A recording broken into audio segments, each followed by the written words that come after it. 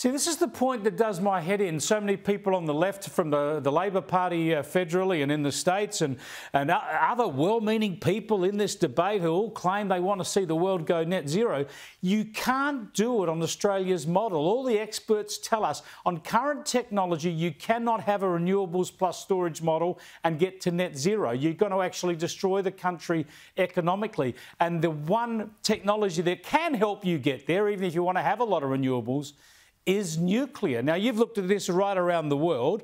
Tell us what you're seeing around the rest of the world, and in particular, how the left of politics, the green left of politics, has embraced nuclear.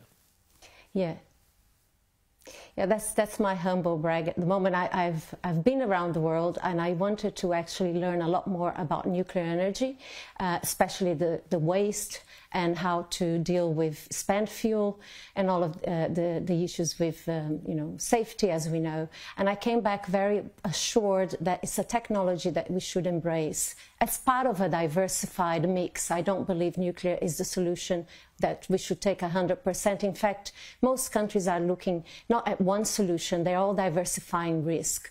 Absolutely. I've been recently to the US and Canada, and that's what the Canadians are doing in Ontario. They're trying to improve. They already have nuclear. Nuclear is 60% of their energy supply, and that's why they have one of the cheapest energies in Canada, and they're investing in SMRs. And that's what's happening with so many countries, more than 30 countries around the world, trying to get onto the nuclear bandwagon. Small modular reactors.